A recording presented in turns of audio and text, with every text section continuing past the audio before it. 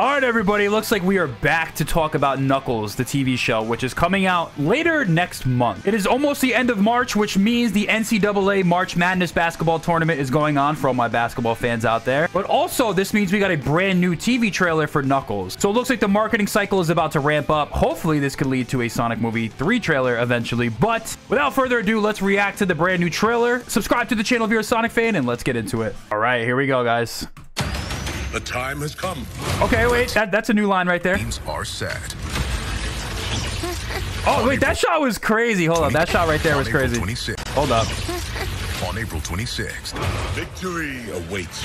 The madness begins. March Madness, right? Let's go get him.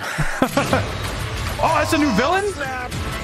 Knuckles, streaming April 26th. 6 episodes event coming April 26th on Paramount Plus. Now, what do we see in this trailer? One of the new things we got, I think, was a little voice. Oh, what is this right here? I think we got this shot right here from Knuckles. Looks absolutely fire, to be honest with you.